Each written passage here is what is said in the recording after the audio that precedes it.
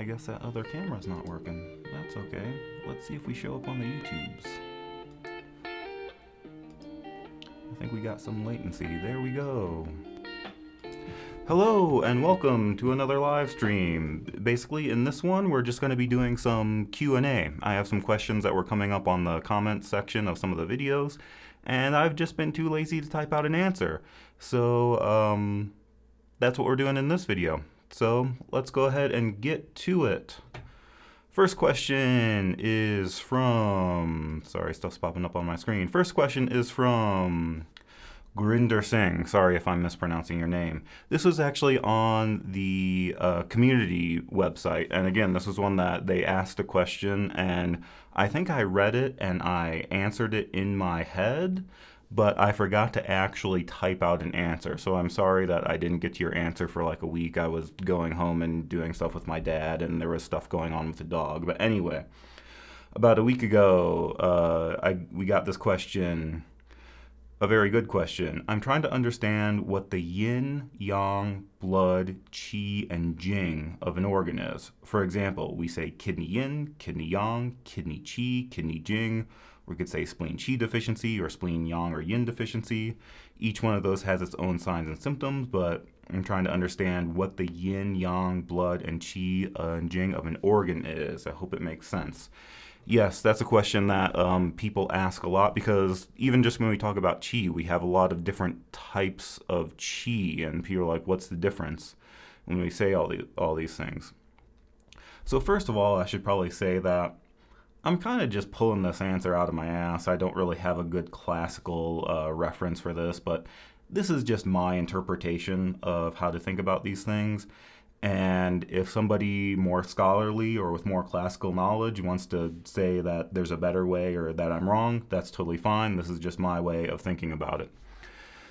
But basically, my view on this is qi is qi. There's one qi flowing throughout the body. It flows through all the channels. It's supplying nourishment to all the organs and tissues of the body. So to some extent, qi is just qi. There's only one qi in the body. However, we call that qi by different names depending on where it is and what it's doing. So when qi is in the channels, we call it channel qi. When qi is in the organs, we call it organ qi. Sometimes we even use the term yang qi, like when we talk about guizhi, we say guizhi unblocks the yang qi, and people are like, wait, what is yang qi? Now we have another type of qi? And it turns out yang qi is just qi in the body that happens to be performing a yang function at that time, that it's warming or moving upward or doing something yang in nature, so we call it yang qi. Qi in the chest is called chest qi. So it's just kind of like qi is qi, and we can call it different things based on where it is. I think maybe an analogy here is like water. Water is water. Water is H2O. All water is dihydrogen monoxide. All water has similar properties. However, we can call water different things based on where it is. When water is falling from the sky, we call that rainwater. When water is underground, we call that groundwater. When water is in your bathtub, we call that bath water. And so to some extent, water is water, but that water will act differently depending on where it is and what it's doing. So rainwater has different properties than groundwater. Groundwater is very slow moving, whereas lake water is very fast and rushing, whereas swamp water is kind of smelly. But it's all water, and so we just call it by different names depending on where it is. And so I think maybe that's one way to think about it. Maybe another way is Lonnie Jarrett likes to use this analogy of a household. That suppose you have a household that's trying to run harmoniously. You have one person in charge of cooking the food, one person in charge of taking out the trash. Maybe we can borrow this analogy and say that maybe qi is like electricity. Technically, every room in your, like, hopefully in the West, most people, they have electricity in their entire house. But the electricity is going to do different things in different rooms. So if the electricity goes out in your kitchen, you're going to have different problems versus if the electricity goes out in your bedroom. So if the electricity goes out in your kitchen, it's like you got kitchen electricity deficiency, and you'll have certain signs and symptoms associated with that. You won't be able to cook the food, your refrigerator won't work, blah, blah, blah. Whereas if the electricity goes out in your bathroom, you'll have different problems that you can't see to put on your makeup, you can't run your blow dryer. So electricity is electricity, but we can call it different things. We can call it kitchen electricity versus bathroom electricity, and when the electricity goes out in just one place, you're going to experience different problems. I don't know if that made sense or if that just made it more confusing. But so when it comes to the organs, it's you have chi throughout your entire body, just like you have electricity throughout your entire house. But the chi can go to different organs and do different things. And so when the chi is in the spleen, we call it spleen chi. When the chi is in the lung, we call it lung chi. Same thing with blood. Hopefully you have blood going to all of your organs, but when blood is in the liver, we call it liver blood. When blood is in the heart, we call it heart blood. Sometimes all the organs don't have all the things. For example, like there's really no such thing as lung blood. Like you would never have the diagnosis lung blood deficiency. So technically there's blood nourishing the lung organ, but there's really no such thing as lung blood. So I guess if we go back to the house analogy, that would be like most people have water and plumbing in their kitchen, and most people have water in their bathroom. Most people don't have water in their bedroom. You don't have like a bedroom sink or a bedroom faucet. So it's kind of like if you got too much water in your kitchen and your kitchen is flooding, it's like, oh, you have excess kitchen water. Or you have, if the water is not working in your bathroom and your toilet won't flush, you have bathroom water deficiency. It's going to be pretty weird if you have water in your bedroom because most people don't have plumbing in their bedroom. So it's kind of the same thing where it's like there's no such thing as lung blood deficiency or things like that. Some of those get pretty controversial because, like, I would say there's no such thing as spleen blood. However, when we look at Machio Zhangfu patterns, he does have a pattern called spleen blood deficiency. But if you actually read the section, he admits that it's not actually spleen blood, it's spleen chi deficiency leading to blood deficiency because the spleen can't form the blood. Is there such a thing as spleen yin deficiency? Some people say yes, some people say no. So sometimes that gets a little bit weird. What was the original question? Kin yin, kin yang, kin yu, what's the different ones? Yeah, so it's just if you have yin in an organ, like yin is yin, but if you have yin in an organ, we call it kidney yin or heart yin or things like that. And because that it's one yin, but because it's doing different things in different organs, we're going to get different signs and symptoms. And then we can have all over chi deficiency. It's like maybe in your house, the electricity, a fuse blows and you just have electricity going out in your kitchen and now you have kitchen electricity deficiency. Or maybe you throw a breaker or something goes wrong with the wiring and you just have bathroom electricity deficiency. But maybe the power goes out and you have all over house deficiency. It says, and then everything's broken. Same thing, you can have all over chi deficiency. You can have all over blood deficiency, or we can say it's just the blood in a particular organ that's deficient, or it's just the yang in a particular organ that's excess, but it's really all the same. And again, it goes beyond just organs. We can talk about channel chi, organ chi, yang chi, chest chi, all the types of chi. So, but it's really just chi. They're just in different areas doing different things. I feel like I had more in my head about that, but that's an answer for now. Hopefully that's helpful. If not, I think I wrote something up on the community website.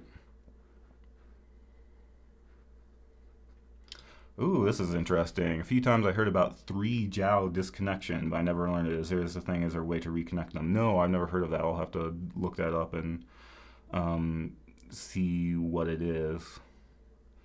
Because sometimes we talk about yin and yang disconnecting. Sometimes we talk about things not communicating properly. But in terms of the 3 jiao disconnected, I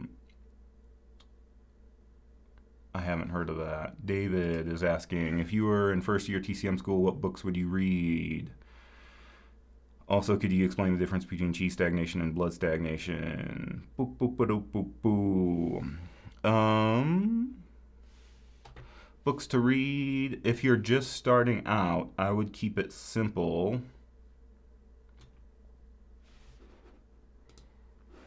If you go to tcmstudy.net, does my internet work? It does. Book recommendations, it does. I don't have it listed here. I was gonna say, what am I thinking of? The web that has no weaver.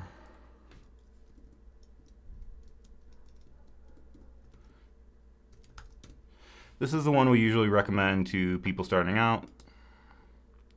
This is kind of a good overview. This is written by Ted Kapchuk. He's done a lot of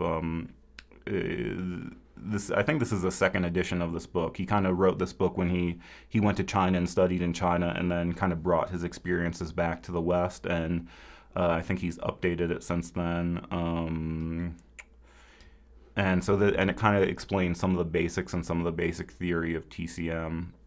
And I feel like I found a place where you could download a PDF, and it was like a school linked to this PDF, and so I'm not sure if that's legal or not. So I'm not sure if that was like an authorized copy to get a PDF or not, or if that was just somebody pirated it and this like school linked to it. But it could be the case that if you type in web that has no weaver PDF, you'll be able to download it. But it's a good book. These other ones recommended here, Between Heaven and Earth, that's one that I first read when I was in India. It's like a cheap book, and it's pretty good. I think a lot of people like this. I remember not liking it quite as much. It used some weird analogies to the 5 phases and different archetypes, and it's like a wizard and a warrior. I wasn't too into that, but other people are into it, so that's another one just to get. This one is more for a lay person. But those are some common books we recommend. The other things we get into, the other book I really like is this Applied Channel Theory by Wang Juyi, but that one I might say is better for after you've gone through your first year of channels and points. Sparking Machine is another one. It's not really like a TCM thing, but it's kind of trying to explain TCM in Western terms using fascia and things like that. So that's an interesting one. You can, if you sign up for an Audible trial, you can get it for free. So that's an interesting book, but I wouldn't say it's going to like help you pass any tests or anything like that. But usually web that has no weaver is the main one we talk about. Other than that, I don't know. It's kind of like follow along in your classes, and usually once you get through a year or two, then once you have some foundations, then you can kind of broaden into other books and that are more specific topics, but you need some sort of foundational understanding first. Yeah, so if you just finish first year, then you can probably read things like the Wang Juyi Applied Channel Theory book, and that's kind of a good refresher and kind of goes through some of the stuff about point categories, channel theory, stuff like that. That can be a good refresher.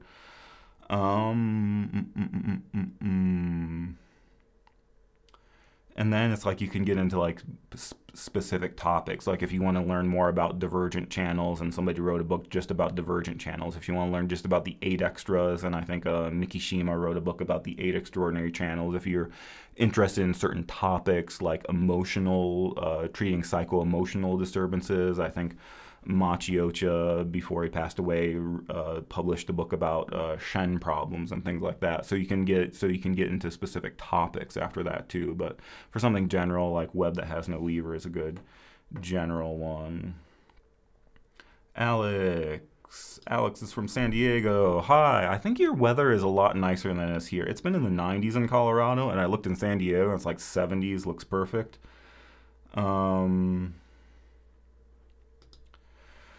Which side to needle when treating muscle problems? Bilateral, opposite, unilateral. Different people have different opinions on this, and different styles will do different things. If it's a muscle thing and you're able to go into it, I would just go directly into it on the same side.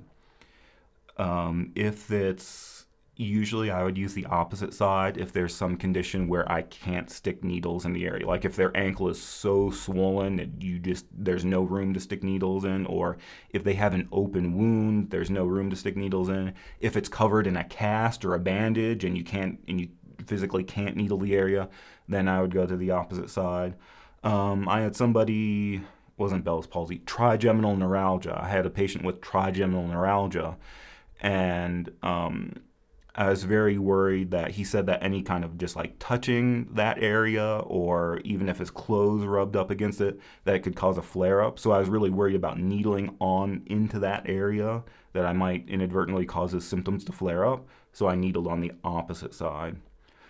I would say if I'm going for like trigger points, trying to release muscles, I would just go into the one side, on the same side. Whereas if it was more systemic points, I would usually go bilaterally. So if it was like, person had elbow pain, my personal thing, if they had tennis elbow, I would do local points on the same side.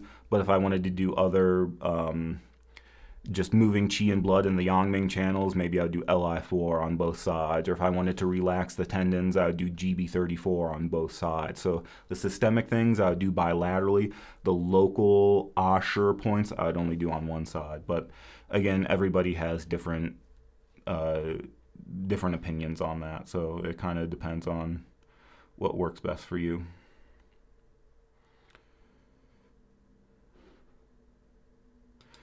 Should I needle the injured side, or it's not a good practice? Again, it kind of depends on what's going on. If it was tennis elbow, I would stick needles in there and e-stim it. If it was a bacterial infection, I might stay away from it.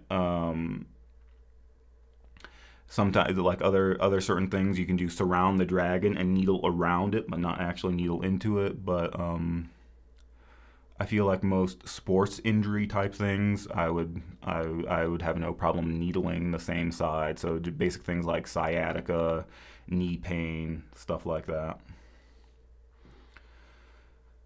Boop, boop, boop. Okay, other questions from the YouTube comments.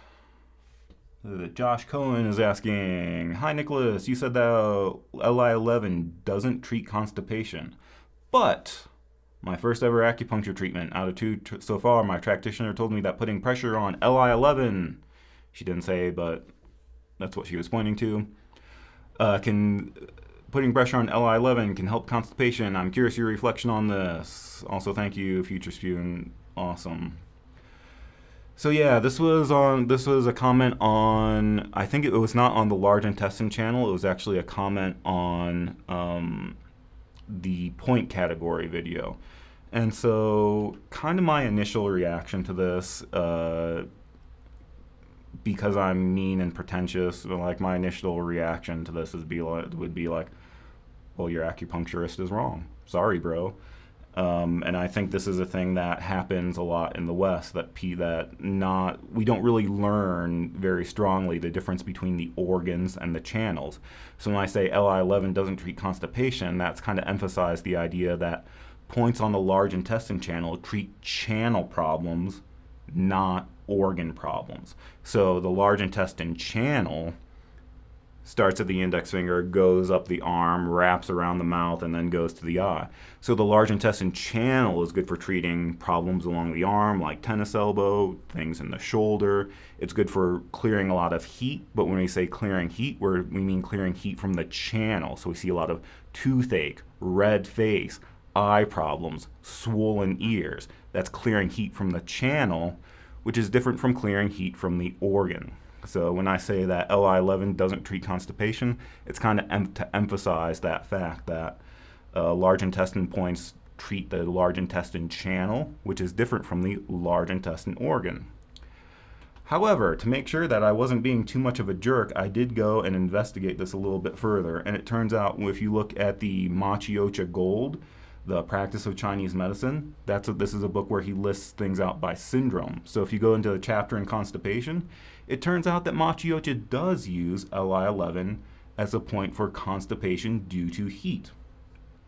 It also turns out if you go to the Fisher Wu book, Applied Therapeutics in treatment principles and the book by Fisher Wu that's red on the cover. If you go to the chapter on constipation, it turns out for heat pattern constipation, they also use LI11 to treat constipation. And so to some extent, yeah, you could say that LI11 treats constipation. You could have an argument from that, but really I think it's just that LI11 is a really good heat clearing point, and so Machiocha even uses it to clear liver heat. The Yangming channel is full of qi and blood, so it tends towards heat in excess, so LI11 is really good for clearing heat. And that if you have heat in the large intestine organ, it's very likely that that heat will spill over into the large intestine channel, and you'll end up with symptoms of channel heat as well. So that's why that pattern has things like red face and other stuff, that it's heat going into the channel. However, I would still stand by my statement just that if you go through Deadman, you'll find, first of all, he very much emphasizes this point that the points on the large intestine channel treat the channel, not the organ. He mentions this several times throughout his chapter on the large intestine channel. But if you go through Deadman, there is only one point on the arm that's indicated for constipation, and that is Sanjiao 6. So if you go through all the points, you won't see any other point on the arm that has constipation listed as indication. So if you look at Deadman, does LI11, does it list constipation as an indication? No. If you go into Machiocha Silver and go through the points, LI11, does he list it constipation as an indication? No. If you go into CAM, third edition, second or third edition, and you go under LI11 and you look at its list of indications, it has things like red face, toothache, heat in the face. Does it list constipation? No. So from a acupuncture point perspective, LI11, it's not listed as an indication in any of our books. But if treatment-wise, if a person has constipation and you needled LI11, I think that wouldn't necessarily be wrong. But I would still go to other, like, it wouldn't be my top choice. I think that if you have constipation, you're much more likely to use points that affect the organ itself. Points like stomach 25, the front mu, or even spleen 15, which is right next to it, UB 25, the back shu point of the large intestine, or stomach 37, the lower C point. Also interesting to point out that when we talk about the treatment of constipation, when we go to those books and look at the constipation chapter, LI11 only appears in the pattern for large intestine heat. It does not appear in the patterns for constipation due to qi stagnation, constipation due to yin deficiency, constipation due to blood deficiency, constipation due to qi deficiency. LI11 does not appear there. There we use points like stomach 25, UB 25, stomach 37. So if we want to say LI11 treats constipation, it's only for patterns of constipation due to heat, because LI11 is a heat clearing point. I'd also say that just clinically, usually when I see constipation, that's usually constipation due to blood deficiency or yin deficiency, and so that's also why I might add it in at the end just as an extra point, LI4, LI11, something like that. But usually when I see constipation, it's due to like yin or blood deficiency, and usually it's a lot easier to treat it with herbs. So that's what I do. So I guess that's me being pretentious. I shouldn't say that your acupuncturist is completely wrong, because you can support this idea that LI11 does treat constipation, because we do see it show up in certain point prescriptions for constipation due to heat. But strictly from a point perspective, if we look in Deadman, if we look in Machiocha, if we look in CAM, constipation is not listed as one of the indications for that point. So I hope that was helpful, and I hope I just didn't sound like a pretentious jerk, because I tend to do that a lot of times. Quadology channel! Oh, sorry, I hope I didn't just clip my microphone. Quadology channel says, I hate to be that guy, but, what was the point of the lady being half naked? Great question. So, this is in reference to the point location videos. I think this was specifically on the lung channel video. And the lady in question, her name is Tiffany. She's a very nice lady. She's a personal trainer in San Diego, so if you need personal training, I would look her up. Uh, I don't know. I think this is kind of funny. I think the real story behind this was I was like, I wanted to do a point location video for the lung channel. The lung channel, I need access to like your upper chest so we can find your sternocleidomastoidal angle, and we need to get to your shoulder to do lung one. And I just kind of thought she would like wear a tank top or a sleeveless shirt or something, and she was like, I'll just wear a bikini top, and that way you can get to everything you need to. And I was like, okay. And I didn't think much of it. And so to me, that just seemed completely normal because in school, when we do our year-end exams for point locations, that's how our models dress. That's how we instruct them to dress, is that the men are usually wearing shorts and are just shirtless. The women are wearing shorts and a bikini top, and that way everybody can get to all the points that they need to without anything getting in the way, without having to move things out of the way. So to me, it just seemed completely normal, and I didn't think anything of it. Apparently, this upsets a lot of people, especially people from India have been leaving me a lot of comments about the fact that there's a half-naked lady in the videos. And I thought it was kind of funny because when there was one comment when I first read it, I thought this person was offended by the fact that there was a woman in the video, and that seemed inappropriate to them. But after I reread the comment a couple times, it's really more that they were mad at me. They thought that I was taking advantage of the woman in the video, and that I was like creeping on her and being like, "Oh, you need to come and not wear a shirt."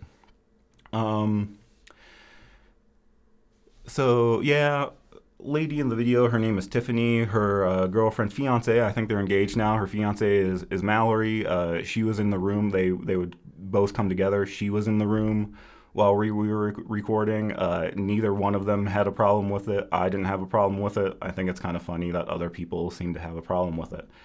And I just think it's funny because as a medical professional, you're going to have to deal with bodies. And some of those bodies are going to be in various states of undress. And so you have to have a professional attitude about it.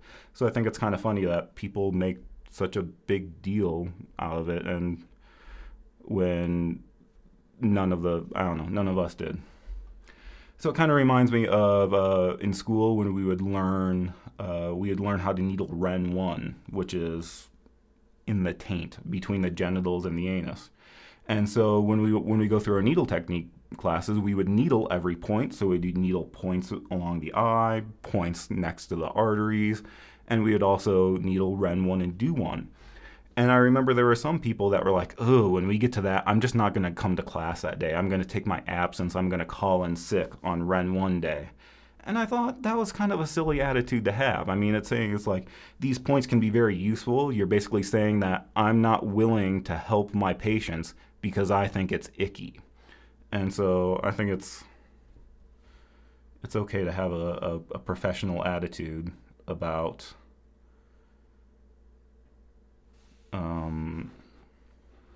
those things. Sorry, I'm getting distracted. Alex says, I read somewhere that we should stay away from needling the injured side as already weak, and needling weakens it more. I think it depends on the type of injury and what you're diagnosing, and how you're treating it. So again, if it was like tennis elbow or something like that, it's kind of like a lot of injuries I'm diagnosing as chi and blood stagnation. And so needling directly into that area disperses that chi and blood and helps with the healing process. If you go and read the book by Tim Bizzio, A Tooth from the Tiger's Mouth, he talks about a lot about sports injuries, martial arts injuries, and the traditions that kind of came from Shaolin monks and martial artists.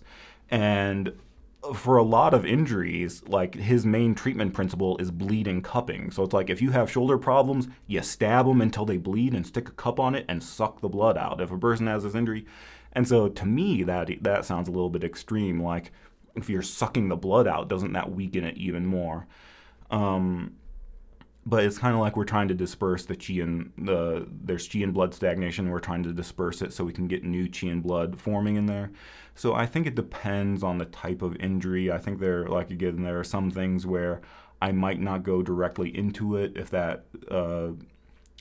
it's weak or unstable, maybe I wouldn't go directly into it. I might go around it or things like that. But I think it's a case-by-case basis, whereas most things if the patient can tolerate needling locally, I would probably do it.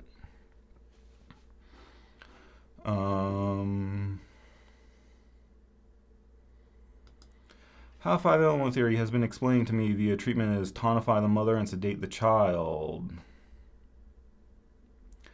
Oh, okay, yeah, this is a little bit weird.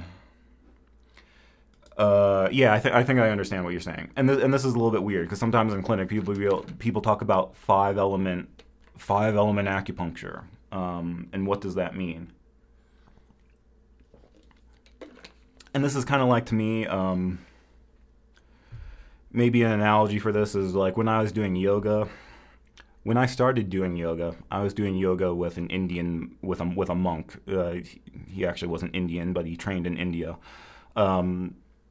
But I did yoga with a guy who trained in India, and that, to me, that's what yoga was.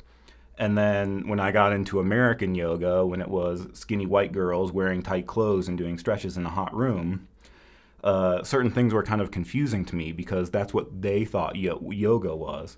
And so it was especially confusing when somebody said, oh, I do Ashtanga yoga. I was like, what do you mean you do Ashtanga yoga? Ashtanga, Ash means 8, Tanga means limb. Ashtanga yoga is the 8-limbed yoga. It refers to Jama, Niyama, Asana, Pranayama, Pratyahara, Dharana, Dhyana, Samadhi. It's like there are 8 limbs to yoga.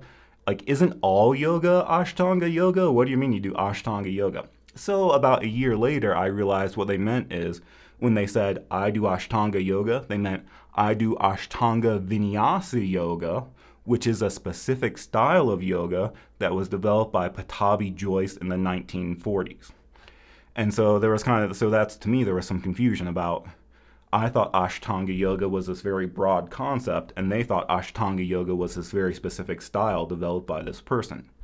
And so it's kind of the same thing when you say 5-element. It's like, we have 5-phase theory, which permeates all of Chinese medicine. It's like everybody who does acupuncture incorporates some amount of 5-element or 5 phases. And then you have 5-element acupuncture, which was a style kind of codified by J.R. Worsley in, I don't remember when he lived, relatively recently. So a lot of people, when they say I practice 5-element acupuncture, what they're referring to is this specific style that was brought to the West by J.R. Worsley. I'm probably going to say a lot of things that are wrong here, and I'm probably going to say a lot of things that are going to upset 5-element practitioners because I don't know the full story. But my understanding is that J.R. Worsley went to China and kind of did a tour of Asia. I think he went to China, Tibet, Taiwan, Korea, and kind of explored acupuncture in these various areas. And so he found this particular style in one of these areas. I want to say it was Tibet, but that's probably wrong. He found a particular style, and he learned that style really well, and he brought it to the West. But along the way, he learned other things that were not part of the style, but they were very useful to him, so he incorporated them into his style. So things like clearing blocks were not originally part of this system, but that's something he learned in Korea, and he thought it was useful, so he incorporated that. So some people will say, oh, 5-element, J.R. Worsley 5-element, that's just a modern made-up style of acupuncture. Like, no, I think it's based on something very traditional. And so when they say 5-element acupuncture, basically the idea is when they diagnose a patient, they're diagnosing something they call a CF, a causative factor, and that is one of the 5 elements. The way you diagnose this, you principally look at 4 things: color, odor, sound, and emotion. They're looking at the color of a person's complexion. So if the person has a green complexion, they're a wood person. If a person has a yellow complexion, they're an earth person. If a person has a red complexion, they're a fire person. We look at the odor. You look for the 5 odors. And so each of the 5 phases has a smell associated with it, and they all sound pretty bad. They're like rancid, rotten, putrid.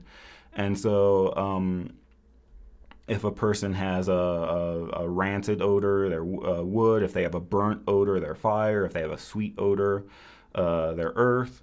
You listen to the sound of their voice. So each of the 5 phases has a sound associated with it, or sometimes they say a musical note. And so if a person has a sing-songy voice, that's an earth thing. If a person has a shouty voice, I think I have a very shouty voice, that's a wood person. If a person has a laughing voice or they laugh inappropriately. I remember on our in school we had some intake forms and you would check a box if you had inappropriate laughter, and nobody knew what that meant. People thought that you laughed every time someone said doo-doo.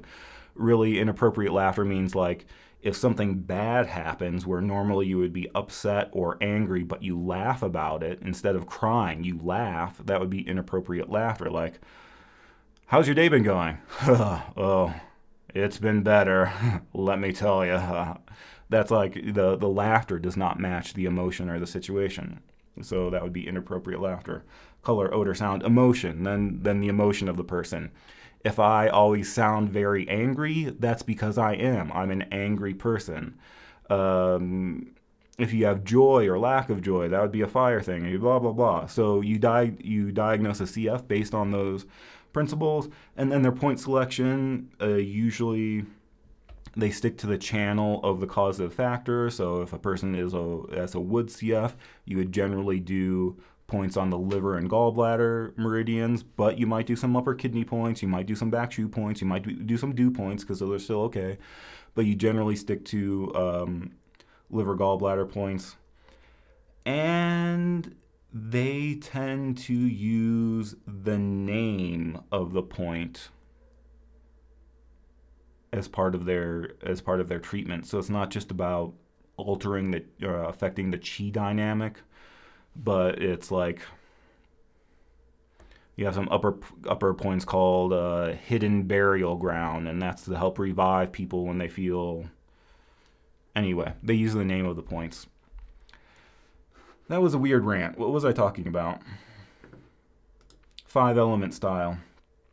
So that's the thing, is like in clinic, a lot of people ask me, oh, what's 5-element style? Or they thought that 5-element style used a lot of 4-point needle technique, and that's not true. Those two things are completely different. 5-element style is a style by J.R. Worsley, and we're doing something a little bit different than just using like tonify the mother, sedate the child, things like that. So those are kind of different, and so it's kind of a weird, confusing thing because those names can mean different things.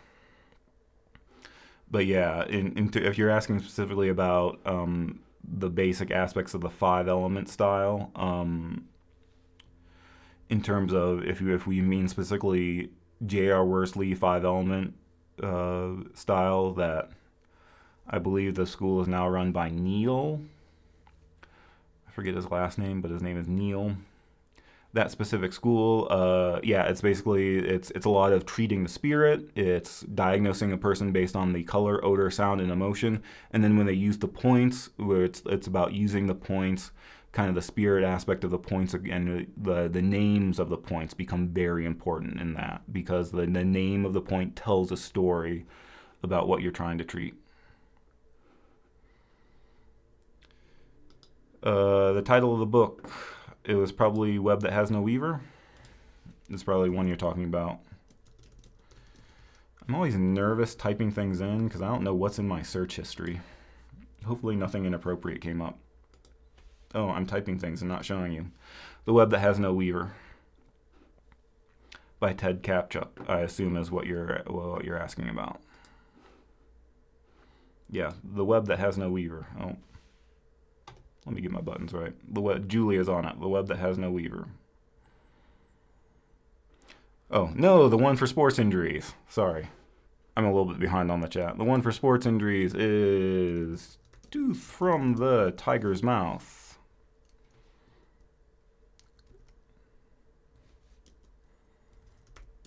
Hope I don't have anything inappropriate on my Amazon order history.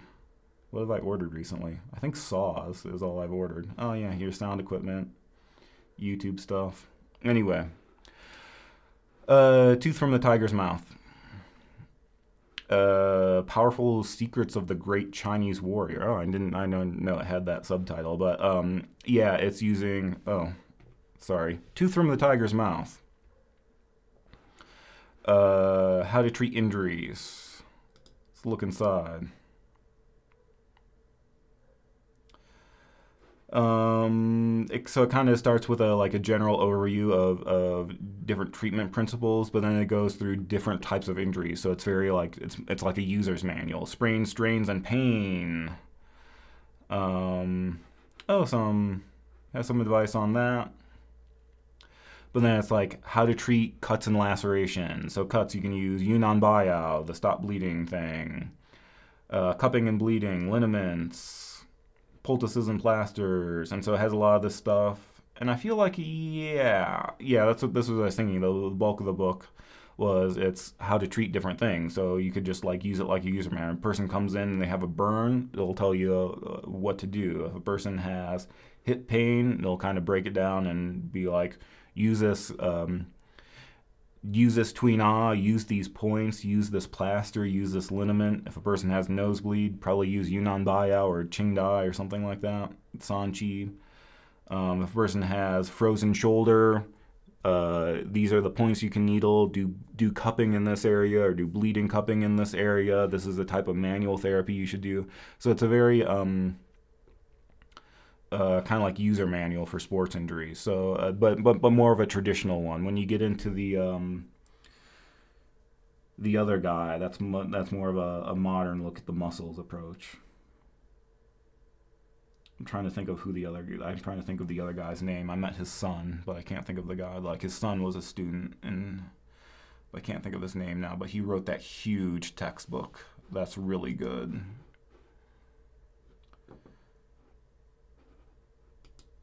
When are you going to plan to release the next point videos? Yeah, so I have Heart and SI are on the channel, are on the website, I think.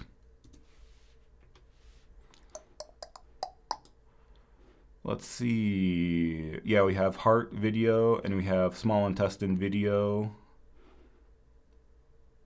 Do I not have point location for those? Yeah, I do. I also have point location for those and point location for those. I've been avoiding the other ones. I've been avoiding UB just because it's a long, annoying channel, so I might make something about that, both in terms of the theory and the point location. It's just a long, annoying channel.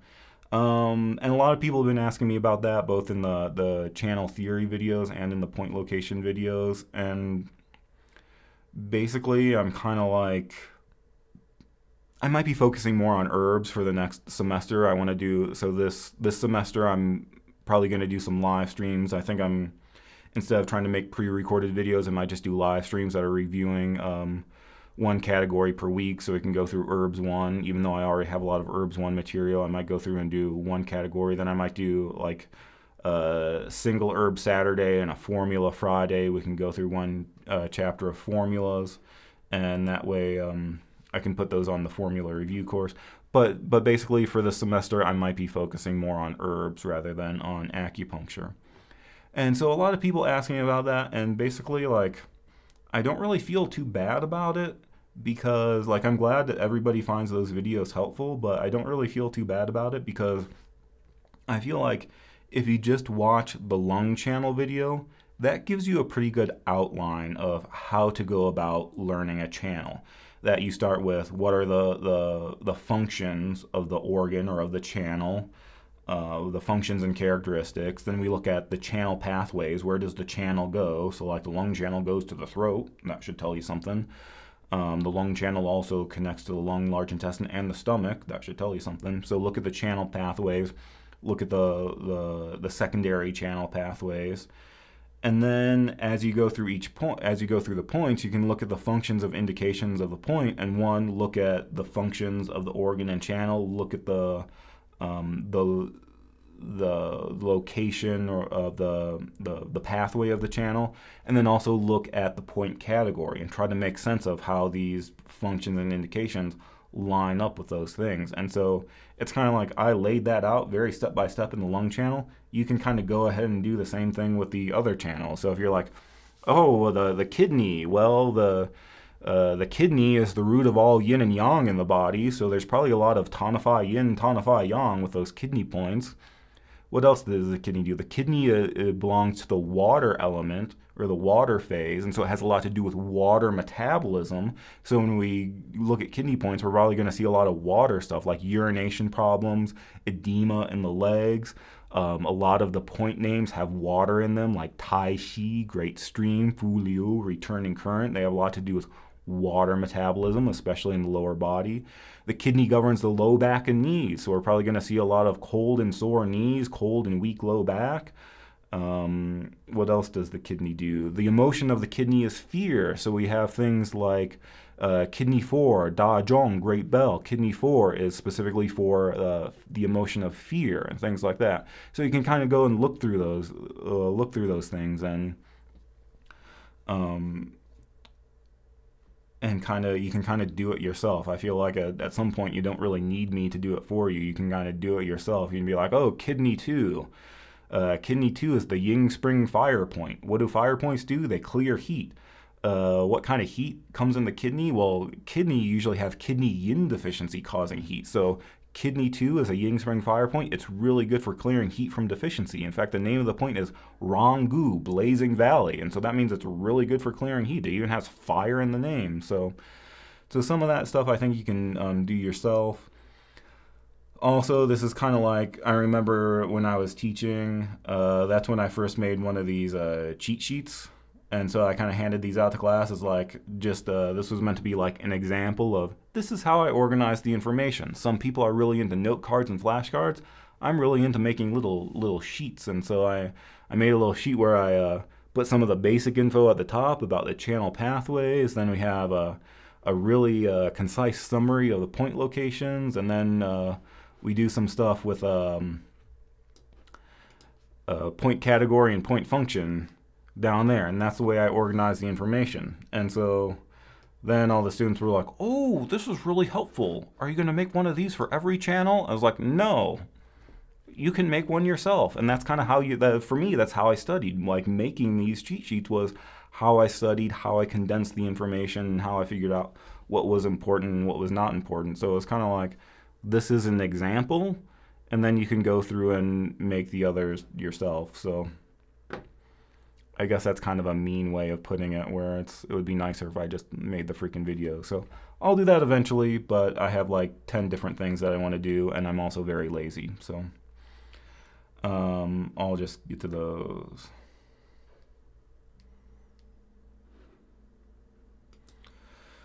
About channel differentiation, there are same symptoms in different categories of channel differentiating. Like hernia is a key symptom in the liver channel, but also in the Ren channel. Yes, that's true. I would think it would depend on, like, are we talking about like if the hernia happens a little bit more on the lower abdomen versus in the inguinal crease? Because I like inguinal crease, I would think of the liver channel goes there. But yes, that's true. And so that's when we look at some of those channel symptoms. Sometimes there is some overlap where like jaundice can be a spleen thing or a liver thing. And then sometimes there are like some surprising things that you don't really expect. Like a nasal congestion might be a large intestine channel thing or something like that. Sometimes it's like, where did that come from? So yeah, that's kind of why you have to look at them all. Like, you can't just look at one, you have to look at the totality of the things and try to make sense of why it would be. So yeah, liver channel goes to the inguinal area and wraps around the external genitalia and then goes up the side of the abdomen, so it makes sense that hernias like that. Ren channel starts at the genitals and goes up the lower abdomen, so also makes sense that hernia would be there. But then we would differentiate maybe with other things where we would need like the whole story about, is there like anger and a bitter taste in the mouth and tight and bound muscles or nodding of the sinews or things like that. So we'd have to look at the other things. Are there reproductive problems?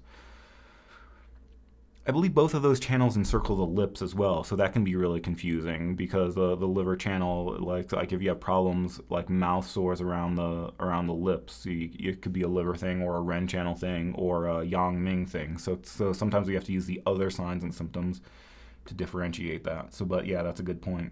So it's kind of annoying that you can't just memorize one thing. You have to look at the whole picture. How are we doing on that? Oh, it's been about 50 minutes. We can go a little bit more. So yeah, that was the lady is a very nice lady. Her name is Tiffany, and I think someday I'll go back to. I've been avoiding making point location videos because I don't like making point location videos. But maybe I'll go back to San Diego and get Tiffany and Mallory to make some more videos. Zahra Love asks, is tonifying always a good thing since most people are assumed deficient? Everyone is running out of original chi, so aren't we all necessarily in need of tonifying? Like, is qigong always a good thing? I'm unclear if this is correct or if we need to get a slightly better explanation why this is true. When would it be contraindicated? Can the use of tonifying herbs be harmful? Like in true excess. Any advice? Yeah, so this is an interesting question. It's like, when it comes to like tonifying, it's like, why wouldn't you always tonify? Like why wouldn't you always strengthen? Like can people have too much chi? It's like, oh, I have too much blood, I have too much energy, I'm too energetic. Why wouldn't you always just tonify? And it's also kind of interesting because some styles actually, like when you look at like Japanese style practitioners, they do have this theory that everyone is deficient, that all disease is rooted in deficiency. So part of their treatment principle is always tonifying. But should we always tonify? And this is a question that was specifically on an herb video, the Herbs That Tonify Chi video. And so it makes me think of a couple things. One of those things was I had a Chinese teacher he liked to quote his Chinese teacher who said something like, everybody knows that futsa can kill a person. You know, futsa is aconite. In its raw form, it's very toxic. Even in its prepared form, it's still somewhat toxic. So he says, everybody knows that futsa can kill someone, but not everybody understands that renshen can also kill the patient, renshen being ginseng. And so kind of his point was that we have to use herbs appropriately. That's not just like toxic herbs at futsa that can be dangerous. Even herbs like ginseng, if they're used inappropriately, can also be dangerous to the patient. So that we need to be careful about how we use these herbs. And he did admit this is a little bit of an exaggeration. It's a lot easier to kill someone with futsa. Killing someone with renshen is a little bit more difficult. But the point still stands. Like there was one person in my school that this was a couple years behind me. But I heard the story of someone in our school that they really wanted to have good chi, robust chi, be very energetic, and so they had Korean red ginseng tea every day. And so they were taking this red ginseng every day, and like you could kind of tell they were a little bit cracked out all the time, that they were like real hyper. They started getting bloodshot eyes, and then one day he came and was like, did you know I have high blood pressure? Like, I'm so healthy, how do I have high blood pressure? It's like, because you're taking like red ginseng every day. And so it turns out that red ginseng caused a lot of heat into his system, and it actually caused problems where you think that, oh, if I take red ginseng every day, I'm going to have robust chi and live forever. Like, no, you actually created too much heat and caused a lot of problems. This also comes up when you talk about like qigong and martial arts. Sometimes people will make this point that it's a lot, especially a lot of young people are always like, oh, I need to cultivate chi, I need to tonify chi, I need to take all these chi tonics to build up my chi. And really, especially if you're younger, I think younger here means like less than 40 or certainly less than 30, you probably don't actually need to build chi. You probably just need to make sure that the chi that you have is circulating properly. So especially younger people, it might make more sense to focus more on circulating chi rather than cultivating chi. And so the type of qigong you do might be different.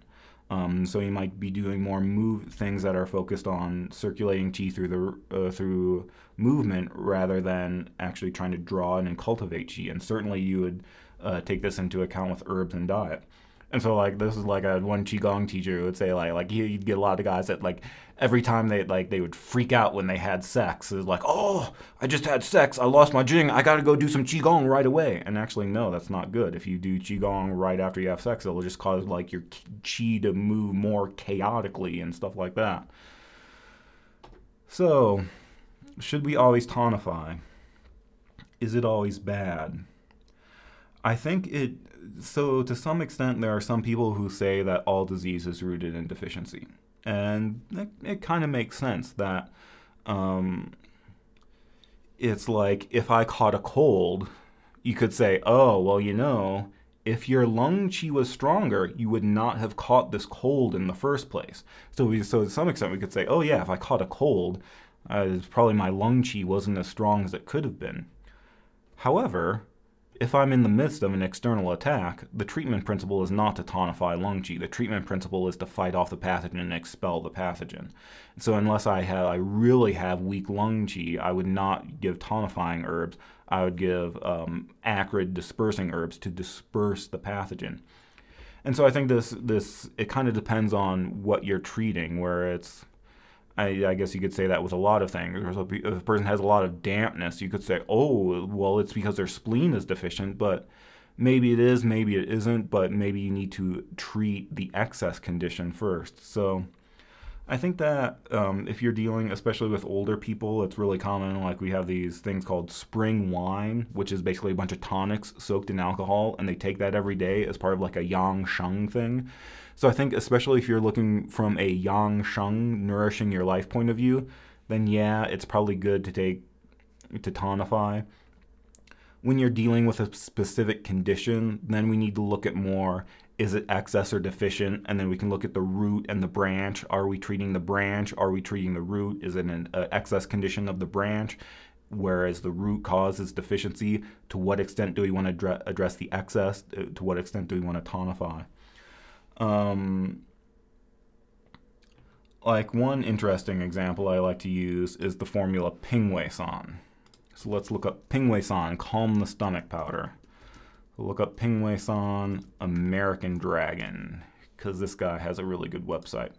So Pingwei-san is for the stomach. It's good for dampness in the middle jiao, and it's basically a bunch of aromatic herbs. So we see it has Cangju, which is in the aromatic transform damp. It's Huopul, which is in the aromatic transform damp category. Chen-Pi is in the regulate qi category, but it also has a bitter flavor that it dries out dampness. Zhigancao supports the middle. And so this is for dampness and disharmony of the stomach, cold dampen the spleen. Do we have signs and symptoms? But I think what's interesting is when we look at these signs and symptoms, we see things like fullness in the epigastrium, loss of taste, heavy sensation in the limbs, loose stools and diarrhea, nausea, vomiting, belching, acid reflux, lethargy, increased desire to sleep, feeling lazy. So I feel like if you had a patient come into the clinic with these signs and symptoms, most people would be like, oh, like say a patient comes in and says, I have fatigue, I'm lethargic, I have increased desire for sleep, just low energy all around. And then you start asking questions about, oh, you have digestive problems, you have bloating after you're eating, you have loose stools. People would say, this person has spleen qi deficiency.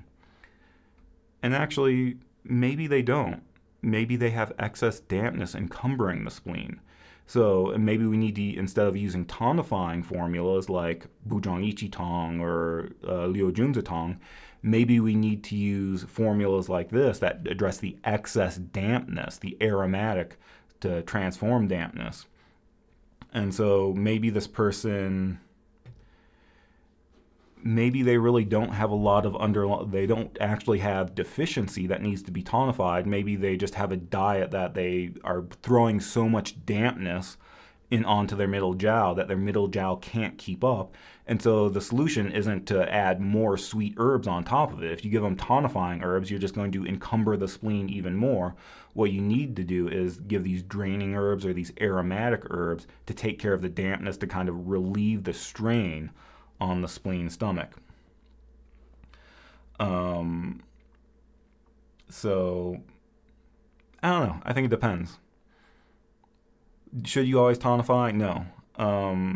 Another example I use is I had a classmate in school that she was having insomnia, and kind kind of whenever people hear insomnia, they think, oh, Swanzorentong. So Swanzorentong is a tonifying formula. She took Swanzorentong and her insomnia got worse because her insomnia was due to liver excess. And so it turns out when you have liver excess and you tonify the liver, you make the condition worse. So for her, it was more about draining liver excess rather than tonifying. And so we could say that there was some way, somehow something else was deficient, that this liver excess was created by some deficiency further down the line. But should you always tonify? I would say no. Maybe in a yang sheng, when you get into your 40s and 50s, you should think about taking tonifying herbs, just kind of like how you should use moisturizer just as a preventative measure. You should probably take tonifying herbs as a part of your yang sheng. But should you always tonify? I wouldn't necessarily go. I wouldn't think so. Again, some people will say even renshen can kill a person. Careless, do you have any banned herbs in the U.S.? Sorry, so like, are you asking like, are there certain herbs that are banned? Or are you saying that like, there are banned herbs in the U.S. and do I currently have them in my cabinet? Actually, no. Now I don't have an herbal pharmacy anymore, so I personally don't have any banned herbs. I do have ephedrine though, which is not banned in the format. So I'm not sure what the ban on some of these herbs are, because I feel like it's gone back and there are a few herbs that have gone back and forth. Because I know for a long time we could not get ma huang. But I think lately I've seen some people with ma huang, so I'm not sure if they like loosen that restriction that if you get ma huang in its like raw herb form, then it's okay. So I'm not sure what's going on with that. But I do know for a while you couldn't get it from any of the suppliers, and I knew some people who were able to get it on eBay. Because it turns out if you just search ma huang, if you search the Chinese characters, it will come up.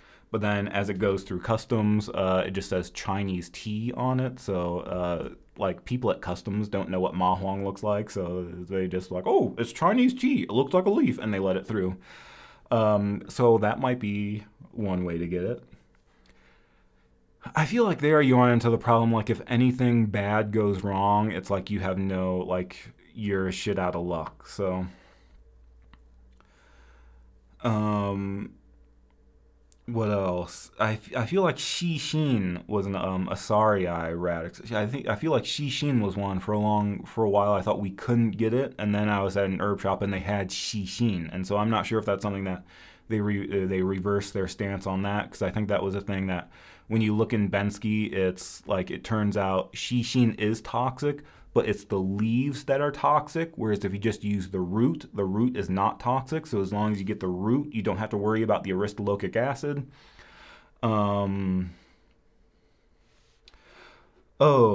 Here we're talking more about animal hearts, Gejie and Lurong. As far as I know, those are not banned. So Gejie are like geckos are not endangered or anything like that. So I currently don't have any good. That's one time I did make when we were talking about spring wine. One time I did when I was in school, I made an alcohol that had a pair of geckos, because geckos you usually use a pair, a male and a female. And so when you like go to Mayway and buy them, they usually sell them in pairs. So I had a pair of geckos that I soaked in alcohol. Lurong is not very nice, but I think it's not banned. Lurong is deer antler. It's not just deer antler, it's deer velvet. And so I think it comes from a younger deer. And I think it sounds not so bad, like, oh, we're just harvesting the antler, but I'm pretty sure they're harvesting it at a level that I'm not sure the deer survives after you cut it off. And so you're trying to get like the blood.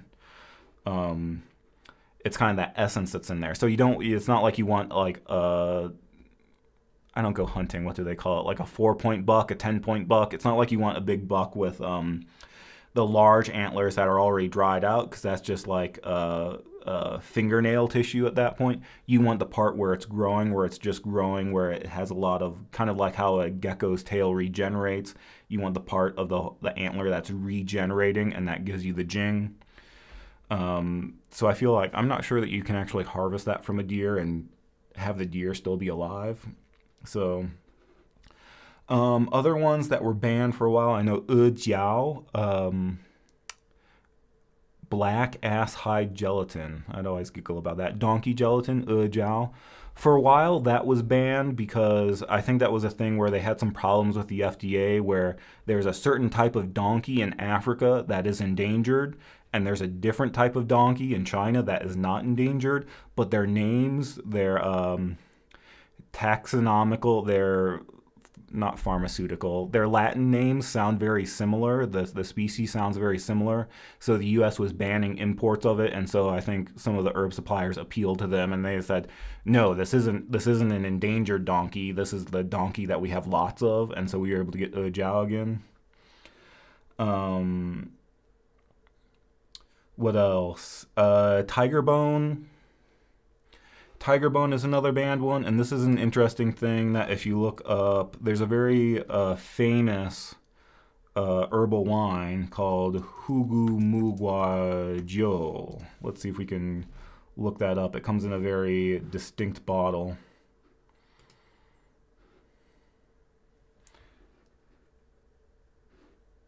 Oh, maybe I don't. Oh, I thought I was able to find it before.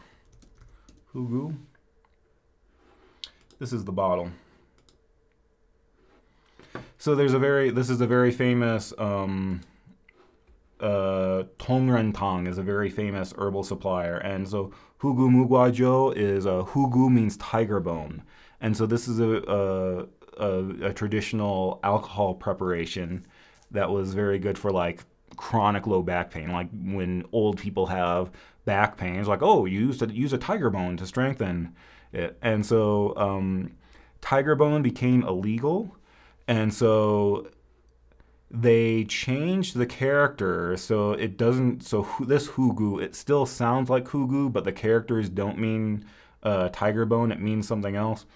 Anyway, officially, this alcohol does not include tiger bone. But I had a Chinese teacher who said that based on the reputation of this company, that they have a very strong reputation of providing high quality ingredients, and they don't fake things, that it's very likely that it still has tiger bone in it. So that's something to look out for. But no, I don't have that. I'm trying to think of what else would be banned. Rhinoceros horn, bear gallbladder. I don't have anything like that. But yeah, Gujie and Lurong. I don't currently have those, but they're very easy to find, and I have used those before. I've given those to patients before as well, and it worked really well.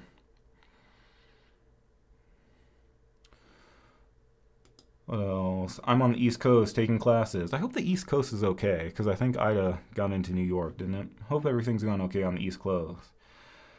Do you have a clinic? No, since I moved to I moved to Colorado in January, and I actually don't have a Colorado license yet. I haven't been seeing patients. I've just been doing online stuff. Or rather, I've been not doing online stuff. There hasn't been much going on in the YouTube channel lately. So I haven't really been seeing patients, and so that's something I need to get on because I do want to see some patients. I don't like seeing a lot of patients. I don't really. I need to have a discussion about this on the podcast. I don't really like the business side of treating patients, so I'm not really great at treating patients. I think other people, business has been going really well, but I've been focusing more on educational things and online things rather than actually treating patients. Basically, when I treat patients, I like to treat patients for fun, which I understand is not a very good business model, but that's why I like to do other things so that I can be like, I'm treating patients for fun. That's why when I treat patients, I schedule them in 90-minute blocks because I like to sit around and hang out with my patients and just shoot the shit for half an hour. I don't want to have to worry about going from patient to patient. And so that's also why I would do like massage a lot.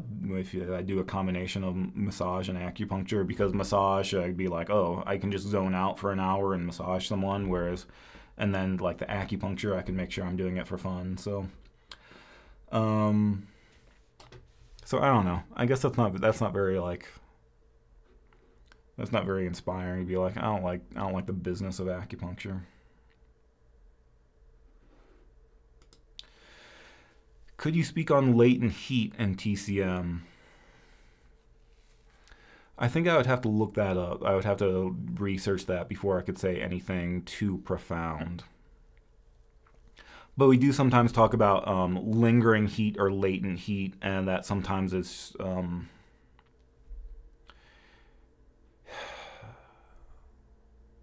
it could be something that like lingers after a febrile disease, or it could just be heat barrier. And we do have a few formulas that are specifically for latent heat, like xie huangsang, or actually a lot of our drain the color decoctions are for latent heat. And it's kind of like, it's kind of weird, and I haven't really seen a whole lot explaining it in a very good way, but they talk about lurking heat or latent heat or things like that. That's kind of lurking in the yin aspects of the body. And so I would want to do some more research before I say anything more profound about that, and talk about things like Gao Huang Shu UB43, I think has some stuff to do with latent heat as well.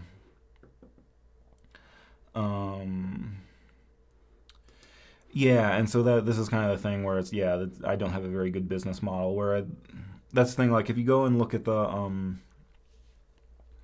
like on the podcast, I did a podcast with Lindsay Trottier, and she talks about how like she was like when she got into acupuncture, she was like, I want to make a shit ton of money. She was like in acupuncture to make money, and she talks about seeing like 4 or 6 patients an hour and things like, and having a busy clinic, running from room to room. And I think like if you want to do that, you can. There are ways to do that, and like you need to like get a front desk person and get an assistant, and then you're maximizing how many patients you can treat and how much money you have coming in. Then you get into the whole business of hiring people and hiring other people and training them. Mark Brinson, the guy who makes Evil Bone Water, he's another person who's really good at this and has a lot of really good advice about setting up a clinic as a business. And I was just never really into that, so. I just kind of like to do it for fun, which, I mean, sometimes that's why sometimes I would joke with Patrick about it, that he's one of those people that he's running a business, and he does very well at running a business. And I'd always kind of joke about that, where he sees 60 or 80 patients a week, but he also drives a Mercedes-Benz AMG C63 and has an 80-inch TV, whereas I'm driving a 2004 RAV4.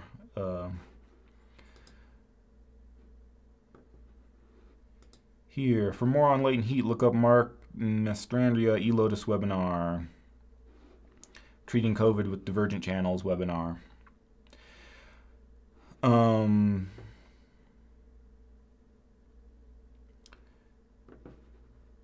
Yeah, so yeah, because I feel like I would have to look up more, because I feel like we use different terms, and I'm not entirely sure what the Chinese term here is, because sometimes we talk about lurking heat, latent heat, lingering heat, and I'm not sure if lingering heat is the same thing or something different.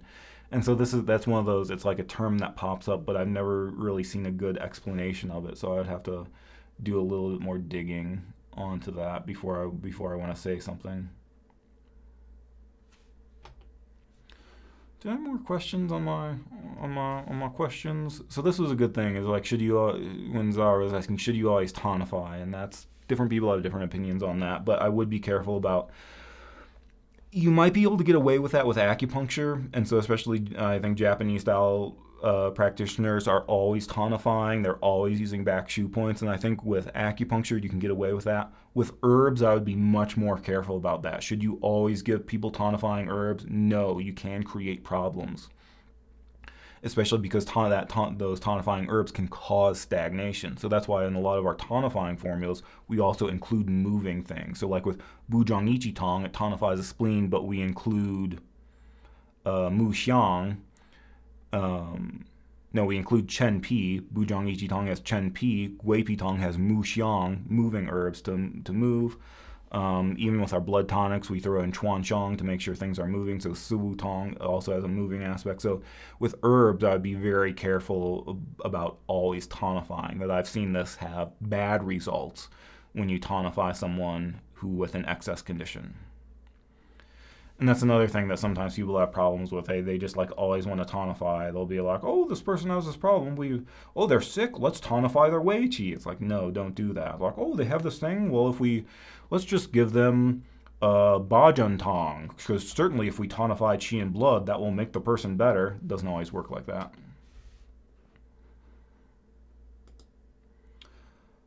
Love Jesus says, why when I eat chia seeds, my body feels cold? Question mark, question mark, question mark, question mark. I don't know, bro. Sorry. I was told that Shaoyang stage gallbladder alternates temperature from hot to cold to make the body environment too hostile to any bacteria or cold to survive. So I think this was a comment. We did a video going over the Shanghan Lun formulas, and this video is now part of the formula review course, but I did a live stream going over Shanghan Lun formulas. So when we talk about Shaoyang stage, we talked about alternating fever and chills. So Aneta is saying, I was told that Shaoyang stage alternates temperature from hot to cold to make the body environment too hostile for bacteria or cold to survive. That's interesting. I haven't heard that. I'm kind of, like, honestly, I'm kind of skeptical about that just because Zhong, you know, this was 2,000 years ago. Zhong didn't know about bacteria. From a modern perspective, I have heard that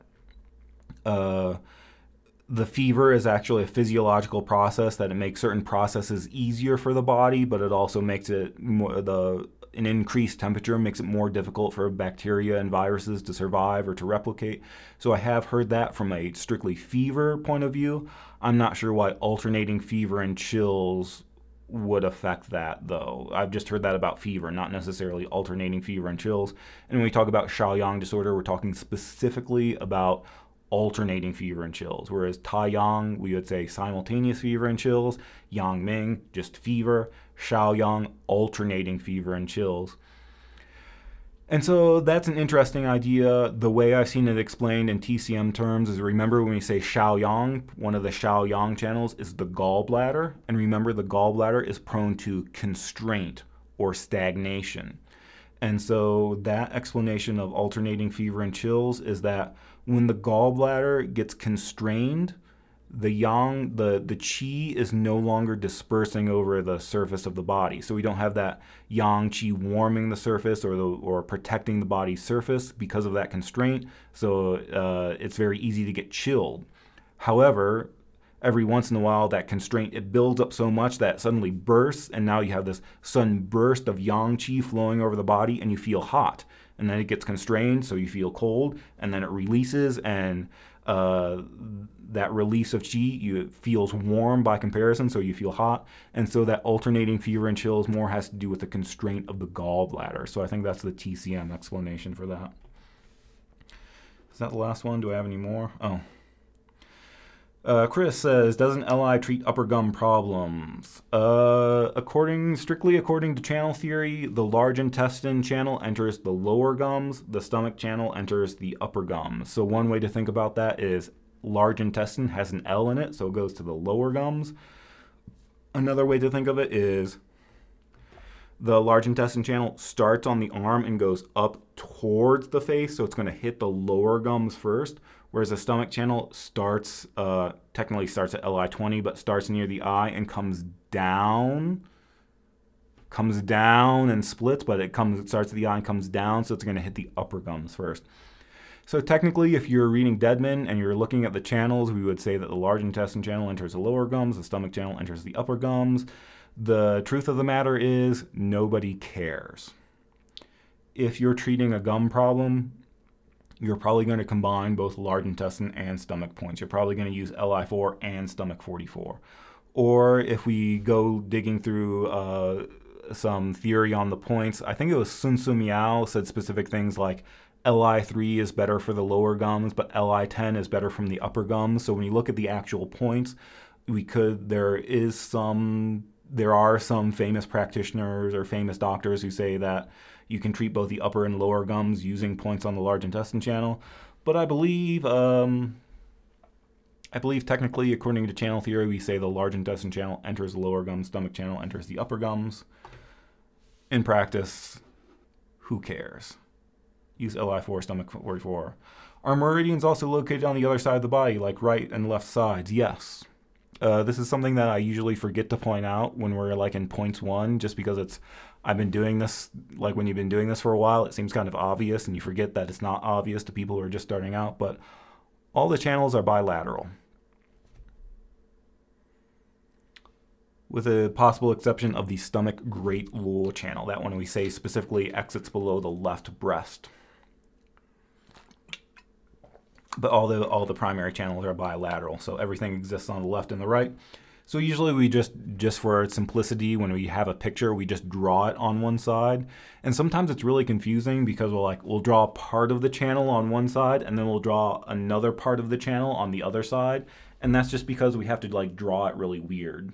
Like it's just hard to represent on a two-dimensional person. So it might have like, oh, the channel goes over here, but now it's over here. Does it switch sides? No, all the channels are bilateral. We just draw them on one side. Boop, boop, ba-doo. So that's all the questions I had. I'm going to go look up this thing on for latent heat. I want to look that up because some people are saying like vaccines are like a form of latent heat, so that might be where that question came from. I think it's just like heat linger, like that's lurking deeper in the body. She Prophet says, thank you for the herb review course. It was funny and fun. I'm glad people like it. Let me know if you mean the single, because now there are two. There's a single herb review course and there's a formula review course. So let me know which one you think, because I was actually thinking about re-recording the single herb review course. So if we go to TCMstudy.net, let's go to resources, review courses. There's now two. There's a single herb review course that goes over all of the single herbs, and that's $40. There's a formula review course, that's $49. That goes over all the formulas on the NCCOM list. So there are two review courses now. This one, some of these videos are better than others, so I'm going to be re-recording some of these videos, but we do have practice tests. We have handouts and practice tests for each section. And there's also the single herb review course that goes over all the single herbs, and again, it has videos, video lectures, practice tests, and handouts for each category. It's divided up into thirds, so I might reorganize this.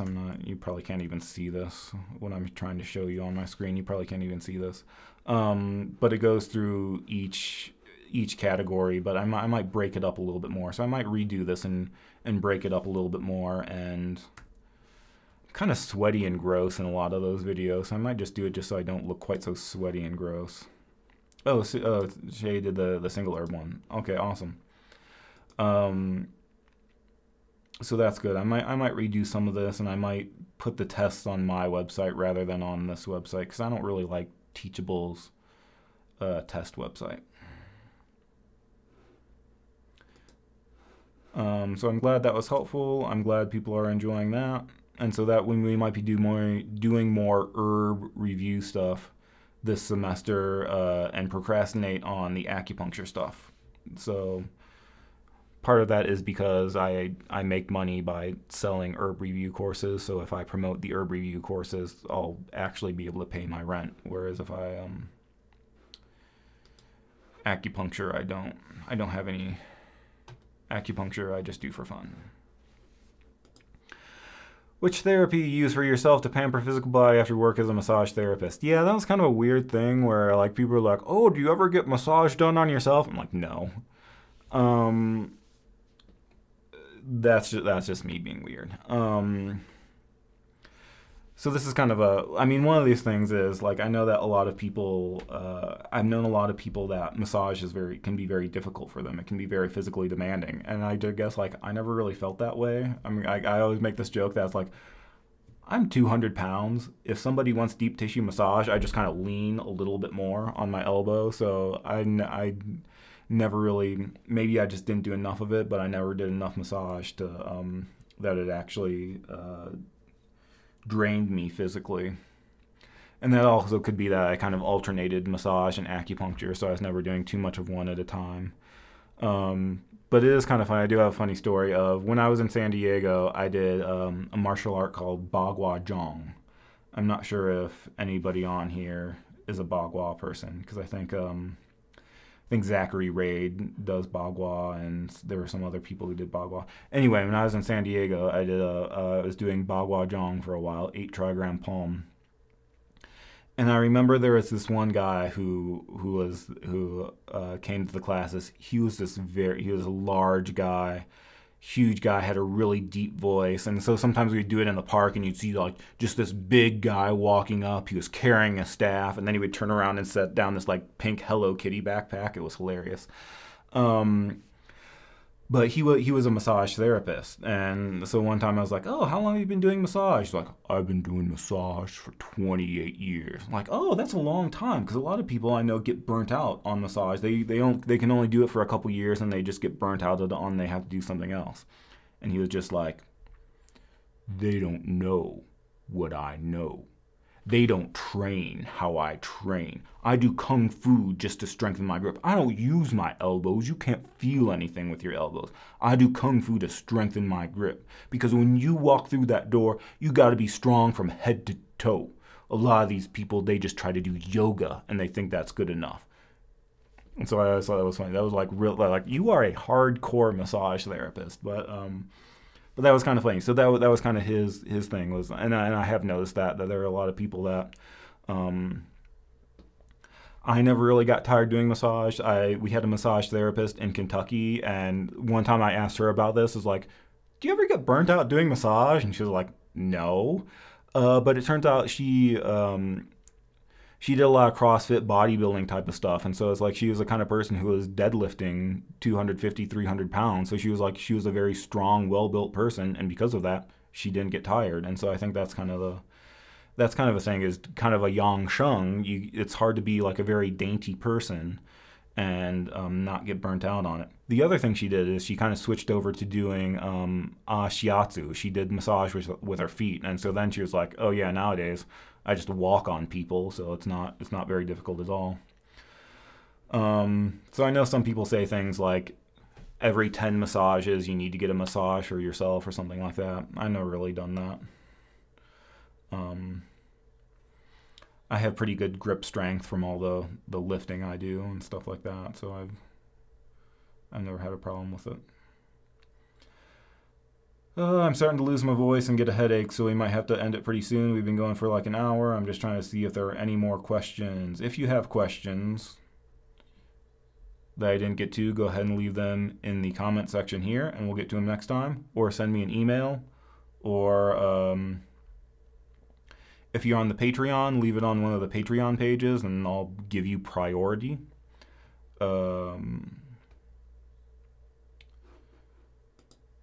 Del Mars from Calgary. Hi in Calgary.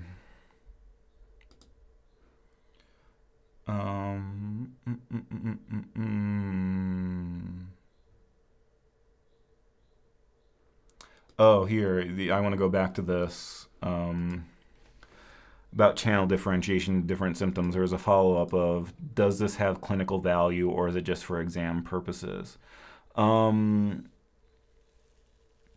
No, I would say it does have clinical value if you look at it through the theory of channel theory. A lot of people, once they get into practice, everything they learn kind of goes out the window. A lot of times what happens is either it's like you spent 4 years learning channel theory, and then when they get to clinic, they're just going to be like, oh, I'm going to use sure points and use point prescriptions. Oh, I'm going to use Buddha's triangle, stuff like that, and they totally ignore channel theory. The other thing is a lot of people, like, we try to teach channel theory, but when they get into the clinic, they just automatically default to Zong Fu theory. And sometimes that's because they just don't know the difference between Zong Fu theory and channel theory. So I think that if you want to be a good acupuncturist, I think on the podcast, I kind of had an interesting conversation with Zachary Louis about how far do you want to go with acupuncture. Like if you really want to be an acupuncturist and really go deep into it, then I think learning those channel things is good, and diagnosing according to channels. If you're an acupuncturist, you should be diagnosing according to channels, whereas herbs and maybe more zongfu, but diagnosing according to channels can be good. And then some of those things can be good just in terms of knowing the things that seem weird or pop out. Because some things are obvious. So it's like when you got the lung channel is good for cough, that's kind of obvious. Some of the things are not so obvious. So like spleen treating jaundice or things like that that you might not necessarily think of, and that can just give you some explanation. You can make some kind of connection between what the points are doing and what the channel is doing. So hopefully those channel indications can kind of bridge that gap of like, well, if this point on the spleen channel treats jaundice, why does it do that? Well, then we can go and say, oh, it's because the channel indications is jaundice, and then we can say, oh, well, the spleen has something to do with damp heat, so that's how we connect the spleen to jaundice. I don't know. At this point, I'm rambling. But I would say, hopefully, yes, it does have clinical value. The way a lot of practitioners approach it, maybe not so much.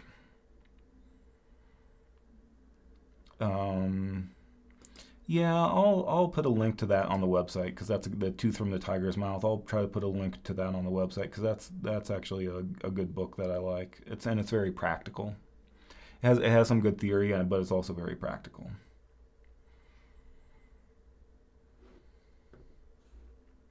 Can someone who didn't grow up as a science person succeed in acupuncture? Yes. There's a good chance you'll be better at it than people who grew up as science people.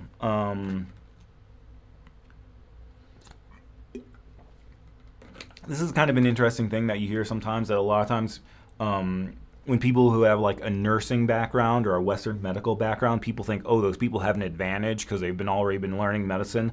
A lot of times people who come in as nurses, it's actually more difficult for them to learn Chinese medicine just because it's so different. They have a hard time stepping out of their Western frame of mind and going into a TCM frame of mind.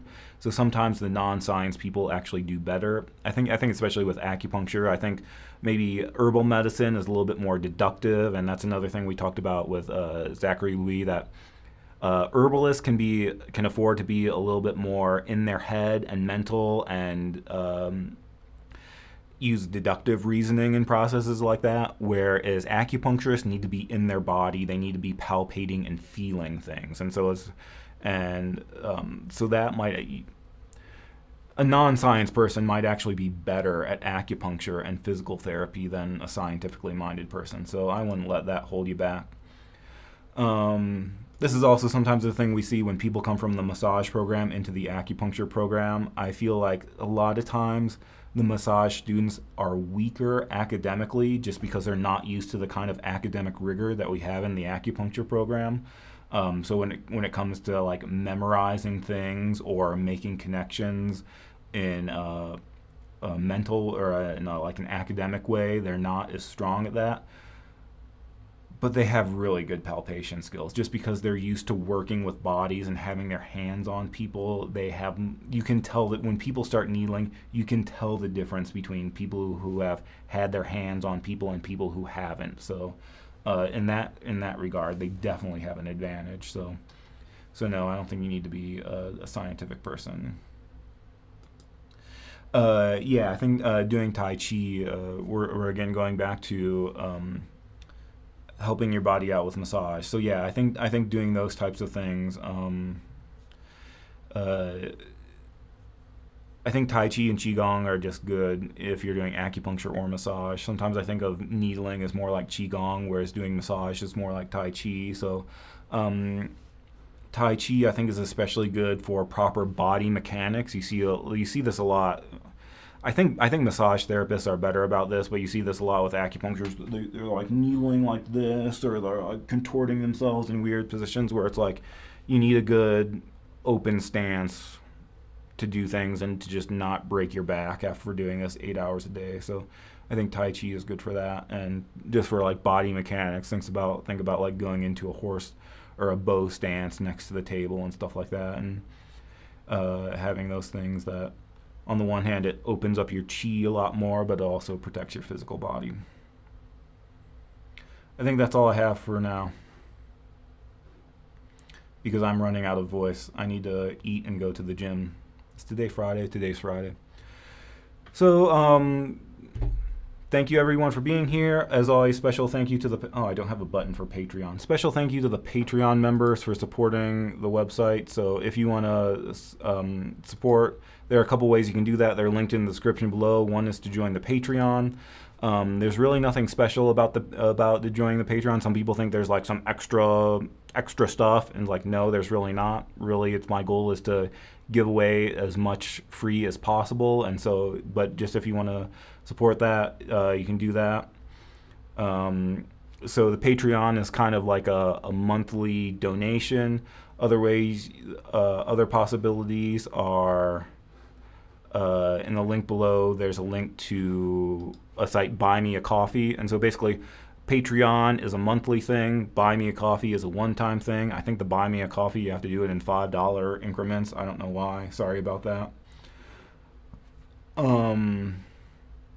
So that's another way you can do it. Other ways you can do it is if you go to the website, go to resources, book recommendations, and so here are some books. Basically, these are Amazon affiliate links. So if you click on one of these links and buy something through Amazon, they give me like 4.5%. So if you're getting your textbooks online, that would be a way to do it. That supports the channel. Also, if you just click on those links and then buy something completely unrelated to it, I think they still give me a percentage. So that's another way you can do support the website at no additional cost to you. Again, there are review courses for herbs, one for single herbs and one for herbal formulas. I have my P.O. box address down there. Some people just wanted to send me things. So if you want to send me things, send me some Halloween candy at the P.O. box in Broomfield, Colorado. I think that's about it. Coming up here, what we're going to be doing, what I want to be doing is, I think my school starts, some people are starting school this week, some people are starting school next week. So what I was thinking is maybe not next week, but the week after, doing regular live streams. Instead of doing Q&As, we might do one live stream that reviews a single herb category, and then do another live stream that reviews a formula category. And so we might focus on herbs a little bit more in this next semester. And another thing I'm doing is I'm playing around with making flashcards. I'm getting my buttons mixed up. And so this is, some people were, I saw some people where they were printing out my slides and then cutting them apart into flashcards. So I'm making some stuff that's meant to be printed out on 4x6 flashcards. There's going to be a couple versions. I think one is just going to be black and white without the picture, depending on how much printer ink you want to use. We can have one that's just black and white, one that has a color photo of the herb, and then I might make one version that has like these little annotations on it. So it'll tell you what the Chinese means. It'll have some emojis on there to help you, and it'll have some stuff underlined. So I released the first category of that in the on the Patreon. So if you're a member of the Patreon, there should be a post on the Patreon page that you can download that. Let me know if that works out for you, and I might keep doing that and making those for every category.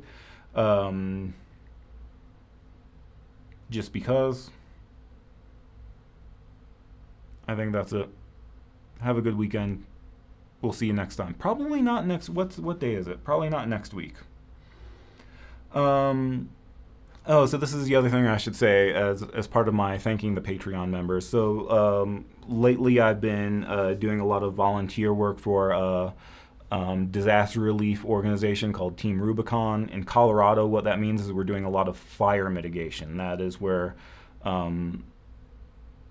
cutting down trees so that they don't catch on fire and spread wildfire. So that's a lot. We've been doing fire mitigation. They've been doing stuff with COVID. Recently, one of the things they've been doing is helping resettle families from Afghanistan that have been coming to America. So I've been doing some of that, helping moving people. And there's probably going to be a lot more coming up that they're getting involved in Hurricane Ida and the relief efforts there. And so basically over the last several months, I've been doing more with them. And so that's why I'm especially appreciative to the Patreon members and the people who buy the courses, that basically that allows me to have a flexible schedule that when I want, I can run off into the woods and help prevent forest fires, or I can help families move into their houses or things like that. So I'm really appreciative of the Patreon members and the people who buy courses, that supports me and allows me to do those volunteer things. And so basically I think I'm going up to I'm going to go cut down some trees next weekend. So we won't be doing a live stream the weekend of September 11th. But after that, we'll probably start doing some herb reviews stuff. So maybe we'll try to throw in some Q&As in there, but then we'll also throw in, do some more herb review stuff with some flashcards and stuff like that. Have you noticed any practitioners using acupuncture for purely psycho-emotional traumas? Yes. Maybe go to the podcast and, too many buttons. Look up the one on with Natalie Vale, because Natalie Vale she does acupuncture, but she's also she does a lot of feng shui stuff. She does a lot of psychic stuff. So she does a lot of mental, emotional things. I have a friend here in Denver, Keiko Behringer. She specializes in emotional issues as well, so I wanted to do a podcast with her at some point. But yeah, there are some people who just do emotional things. That's a very common thing.